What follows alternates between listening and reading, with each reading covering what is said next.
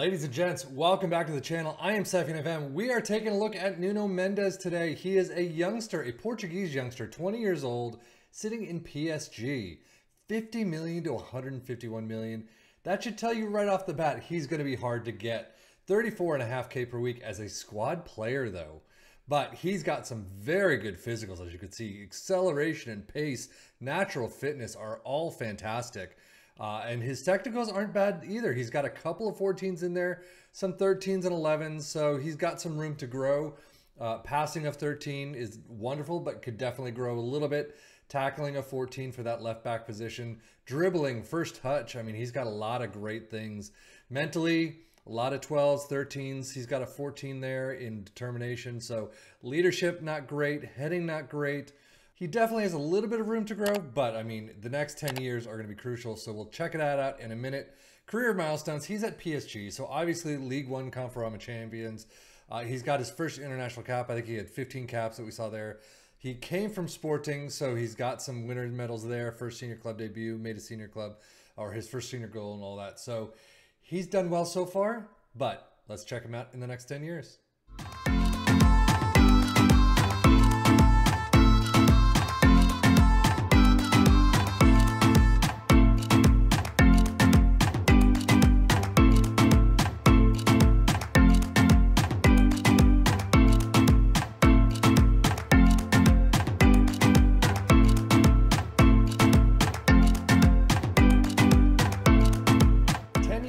2033 season, at the end of the 33 season, still at PSG. He is 30 years old, 99 caps, and only a single goal. I mean, as a left back, who, you don't expect much, but still contracted to PSG. Like I said, 55 to 165 million right now, making 275K per week as a regular starter. You can see, I mean, his physicals are still fantastic. Anticipation has grown. Composure, concentration, decisions are all really nice.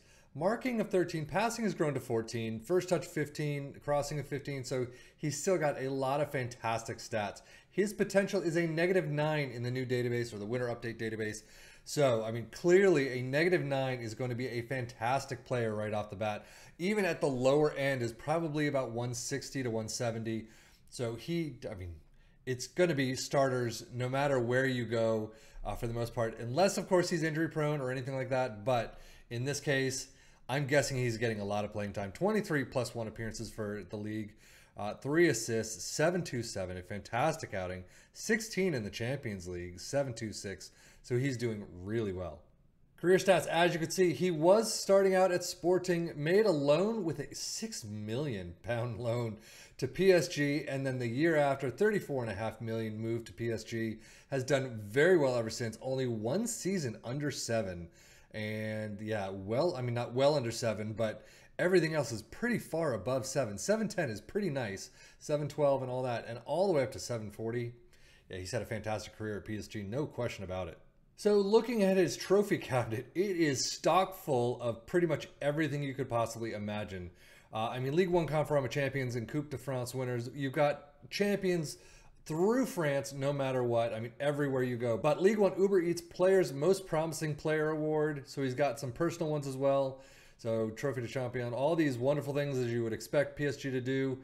You've got Champions League Young Player of the Season, some more personal accolades, FIFA Club World Cup winners, FIFA World Cup winners. So he's got some on the Portugal stage, the international stage as well.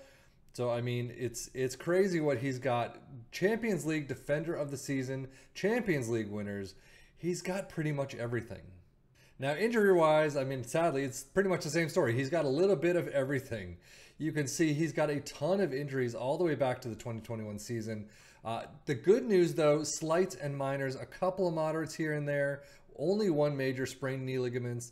So it doesn't look like he's going to be missing too many matches, which is nice to see.